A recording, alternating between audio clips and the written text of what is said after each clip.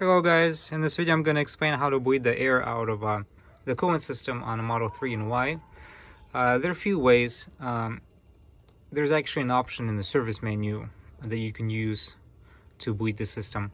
But for that you got to enter the service mode and know what option to use and all that kind of stuff. Maybe simpler to just do it this way. After you fill the coolant, just take a vacuum cleaner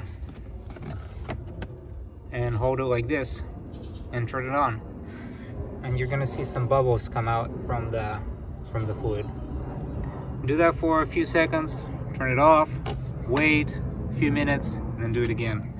On the newer Model Ys with the HEPA filter, this thing is actually in the way.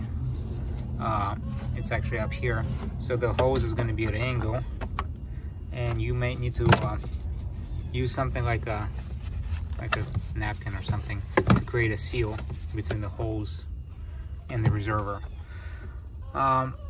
Another thing that sometimes works is just turning the heater on, or enabling, starting the charging on the car, and let it charge for a few hours, and that should also get the air out. Good luck.